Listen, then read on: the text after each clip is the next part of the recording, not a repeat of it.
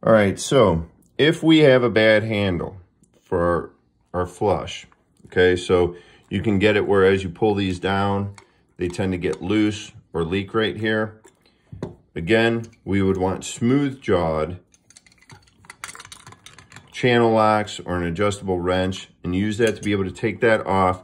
And as you're doing that, you always want to put a backer wrench on the base over here to make sure that you're not wrenching out the entire body, so you don't wrench it out like this as you're trying to turn this off, okay?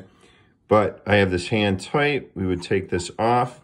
When you get a new one, it's a fairly simple replacement of, here is the handle, okay? We have essentially a flat washer that goes in there to seal. And then you would just, again, you want to line up and make sure that you don't cross thread.